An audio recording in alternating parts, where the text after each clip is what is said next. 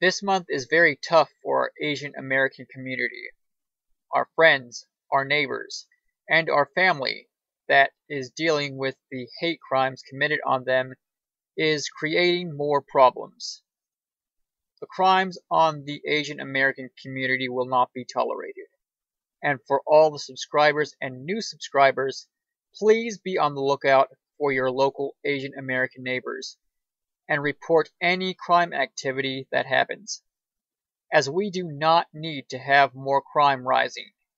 And this reason because of the name of COVID-19 is the real source of the issue. It does mean we blame certain ethnic groups on connections to a virus. Please let's inform people to stop the hate so that we all live peacefully throughout the week and from now on.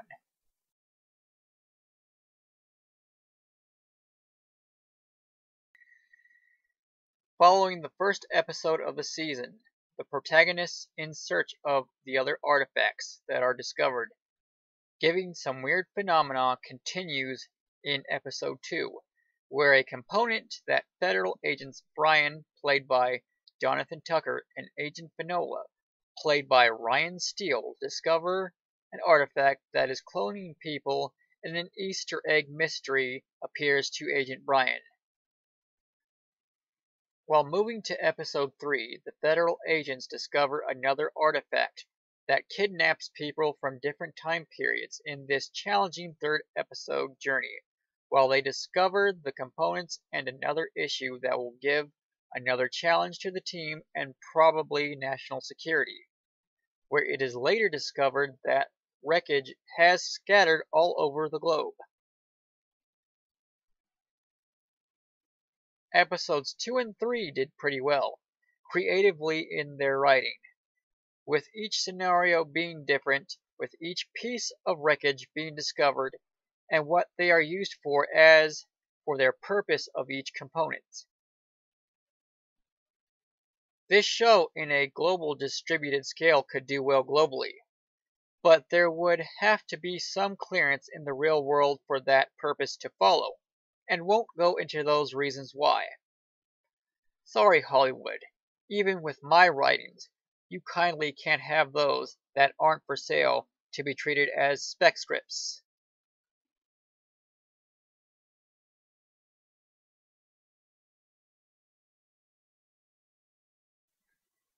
With a lot of fans of anime loving the artwork, an article was discovered about a young boy in Venezuela by the name of Samuel Andreas Mendoza, who, without telling his mother that he drew anime artwork to sell on his Twitter account, and times of economic hardship there, this young teen knew what was happening, and sold his colorful drawings to earn money to help his mom, while aware of the COVID-19 pandemic and that his mother doesn't work on the streets.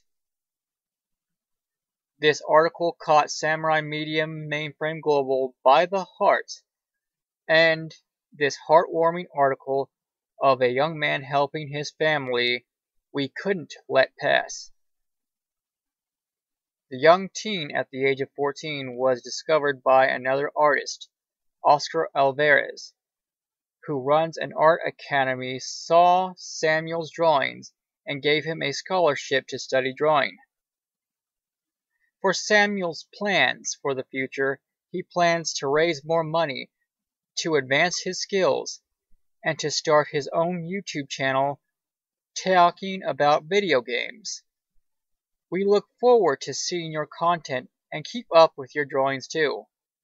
Credit goes to News4Jax.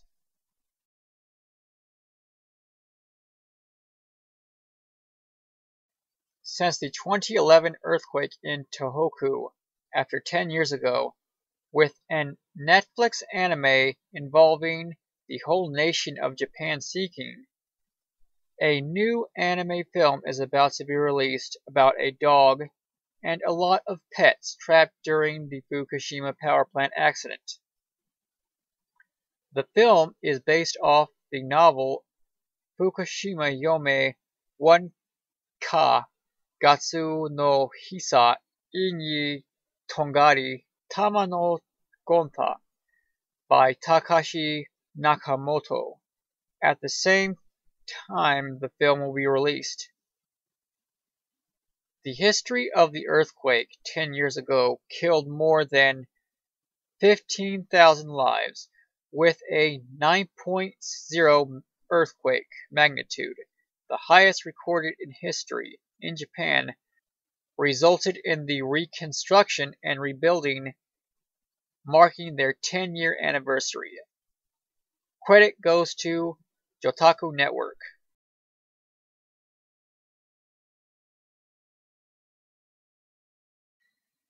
With the next Evangelion rebuild film, Evangelion 3+1, Thrice Upon a Time, to be released, Curie-Made Café is collaborating with the franchise, presenting some beverage food, sweets, and drinks connected to the movie. The images of the beverages of the Evangelion characters will be showed in their respective colors, while Misato's drink is a plain old beer can. For more information from their menu, head to the link below the description below this video. Credit goes to Anime News Network. That's it for tonight, while there will be more content to premiere and to share with you while keeping you informed. Have a nice night.